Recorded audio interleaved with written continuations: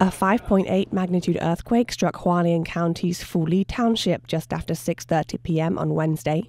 The earthquake had unexpected consequences for the Taipei metro system, causing disruptions on both Banqiao and Wenhu lines.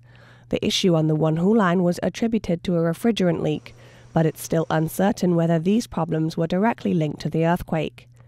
As buildings shook vigorously, fish swayed back and forth in their tanks. One woman recalls hearing a sound followed by a sudden shaking. The quake also caused cracks to appear at the connection point of a bridge, affecting the passage of large vehicles.